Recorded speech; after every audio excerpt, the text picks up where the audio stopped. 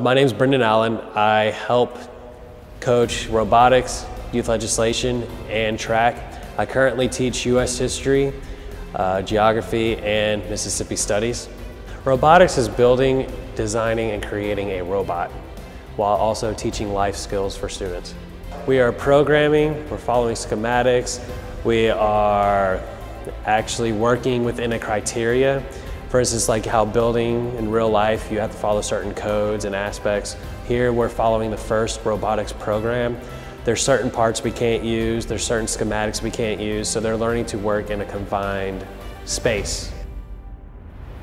We're learning how to solve certain problems from start to finish, and we're learning the whole engineer and design process. We also have learned that it takes a lot of hard work to do this. You have to actually be committed.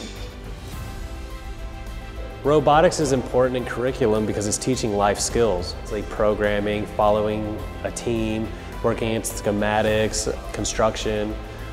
Overall for me, this is just fun because it's a new learning experience. I've never really done something like this before. And if you're always open to doing something new, definitely consider this.